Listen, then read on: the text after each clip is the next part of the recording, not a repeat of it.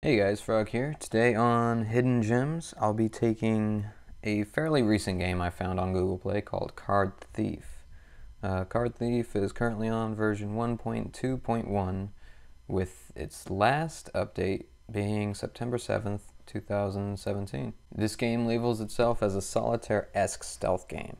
Honestly, I never thought a game that could fuse stealth and solitaire could exist, but hey, this is 2017. People can sexually identify themselves as a Apache helicopter if they want. Anything's possible these days, right? Starting off is a tutorial mode. Pretty decent, fairly easy to understand. I like that it allows you to be the one to take control of the tutorial. You know, some games will give you one that is more or less a click to continue video, but this one here is not playing around. It's like, here, this is a game unlike any other you've ever played. You're in charge of the reins, you better get used to it. It even lets you play it back in case you need more practice. I like that.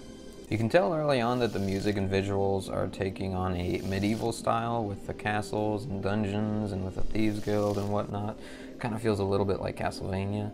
And you can also see how their description kind of does fit this game. But it seems easy enough. Just keep in mind where you're going and how much stamina you'll have by the end of each turn and you should be fine. I will say, however, I am confused with your character a little bit. I mean, I know he's a thief, but he's wearing a Renaissance doctor mask.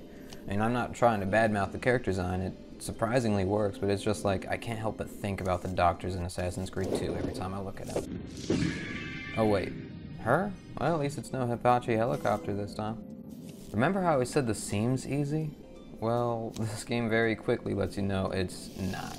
A number of times I found myself completely stuck, either surrounded by enemies with no stamina, or unable to fill my stamina enough to grab the chest, defeating the entire purpose of the heist. I mean, look at this. I've been on this part for 5 minutes trying to find the best way to be able to continue, and there's no way I can do it. So if you get stuck with no chance of grabbing the chest, just let yourself get captured. There's nothing else you can do. I mean, you might be thinking, okay, well, I've collected all these coins, why don't I just leave through the exit? Fine, go ahead and do it if it's there, but you don't save the coins you collected.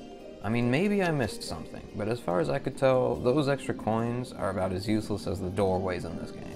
Let's take a moment and show you the hub.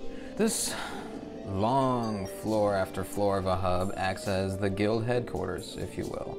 Here you find the guild master, a map to the levels, and your treasure trove. With the guild master, you can upgrade your skill cards after completing the mission it states, unlock treasure chests, or get stolen goods and coins for unlocking new levels, and even purchase the paid version of the game. Besides the actual gameplay with the cards, the tutorial leaves you to figure everything else out on your own. The treasure trove, I have no clue what it does after collecting 20 chests. Guildmaster, I didn't even know I unlocked the chest with him until after I collected 5 or 6. And unless you know this fact and have kept up with your chest opening, you'll never find out how to get the coins to unlock the next levels. On top of that, I've noticed even if you unlock the chests, not only does it take more time to unlock the next one, but it will only give you 1 or 2 coins for the next level, making this way too tedious to fully get a great experience. You know, it'd be really nice if you had more than just 9 cards to work with, too. Only having a 3x3 field of gameplay feels restrictive and a little claustrophobic even. It does take away a little bit of the experience of the game, narrowing your options to only a small window. Now, if this was more of a technical issue, I can understand that. But if, say, this game was even just another row or column giving you 12 cards, this would make the whole sneak around aspect twice as much fun by giving you more ways around the guards. This game is just way too hard when you start off. I feel like the enemies are more common than anything else combined. It really forces you to pick every single move carefully, or you'll end up stuck or just plain outnumbered. Like, how am I supposed to make it out of this? Seriously. Something that I do like here is if you get an enemy from behind, you get bonus coins, and you don't need to use your stamina to defeat them. When this happens, they show up in gold, making it even more clear that you have a chance to strike them down easier at that moment. I'd appreciate it if the barrels came a little more often too. It feels like they really are 2 per heist, but doors? Oh, doors appear with every other torture enemy. What does the door do exactly?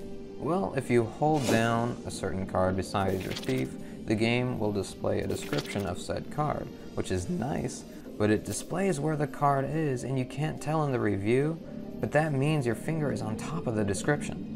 Letting your finger off the screen makes it go away too, so you're stuck here maneuvering your phone to try to get a line of vision to read any description. That'd be like to open and read a text message. You'd have to press and hold on the envelope icon for you to read it with your thumb smack dab in the middle of the text without moving it or letting it off the icon. This game was a test to my patience. It forced me to bend to its methods and exact patterns it offered me, and I began to feel like it was less skill and more pure luck in what cards would be drawn next. In terms of being pay to play, I can't necessarily say it is. The only thing I came to discover spending money on this game would be useful for is opening chests automatically, instead of waiting time and time again before having the guildmaster finishing his pick lock. It takes a long time to get one chest, given how early the difficulty is on this level, leaving you to play the same level over and over again. It gets mentally exhausting knowing that you are restricted to only one single place again and again to grab a chest that will contain, if you're lucky, 2 coins of many you need to unlock the next level, and that half your effort is wasted anyway because you don't hold on to the coins gathered through each playthrough. The game feels incomplete, like as if it was only a skeleton of something that could be much more, giving me hopes for it, but I can't help but be left with the question, what exactly to call this game? Is it stealth, puzzle, card, strategy, what? I like the charm, the atmosphere of it. Everything points to it being a good game until you come headfirst into its flaw, and don't see myself paying for this game, nor can I call this a hidden gem. It's not that it's bad, it's just, it's not good enough yet. On a scale of trash or treasure, I rate this game right in the middle.